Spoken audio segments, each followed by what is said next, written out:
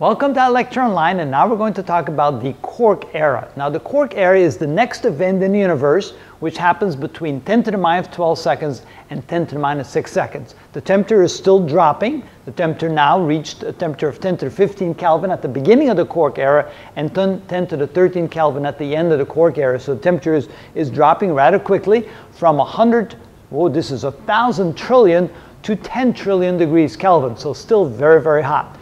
Too hot for particles to be able to coalesce into something that we're familiar with today. So what's going on during this period? Well, one of the main events is that the electroweak force now separates into the two distinct forces it's made out of, the electromagnetic force and the nuclear-weak force. So now we have the four forces of the universe: gravity, the nuclear-strong force, the electromagnetic force, and the nuclear-weak force separated and ready to activate within the universe.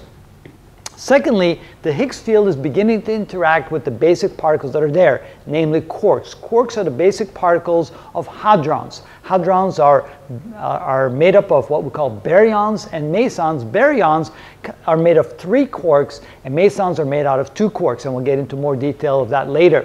So it's still too hot for the fundamental particles, the quarks, that now have mass, but they're not able yet to create those hadrons. They're not able to combine together to form the particles like neutrons and protons that we're familiar with today. So they still exist as their own individual particles, but the Higgs field is now beginning to interact with them to give them gravity.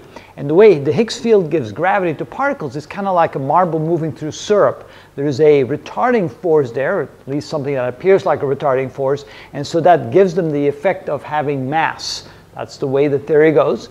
And so the Higgs field is now beginning to do that on our fundamental particles, the quarks, but still at these temperatures it's still too hot for the quarks to combine together to form into the hadrons that now make up the universe. So that the temperature has to cool down a little bit more before that begins to happen. That will come in the next era, as we call it. So now we are ready. We have the forces separated, quarks are there. It's still kind of like a quark soup, not ready yet to make the individual particles, but they begin to have mass because the temperature now is low enough for the Higgs field to begin to interact with those particles. And that's the Quark Era, in the beginning of the Big Bang of the universe.